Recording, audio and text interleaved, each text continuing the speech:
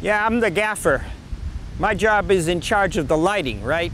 But the funny thing is the director's name is Gaffin, and he thinks he's the gaffer. So he's telling me what to do about my job. You know, like, for example, I told him, this lighting situation is not gonna work. We gotta bring in Calig lights, we gotta light up the shadows. There's no detail in the shadows. And you know what he said to me? Just shoot from the other side. See, the guy is into available light. He likes to shoot late in the afternoon or early in the morning and work with sunlight. And it's like, well, a lot of good that does me, right? What do you need a gaffer for? And he said, I don't, which explains why I don't have a job. So, but at least I get to wear the gloves.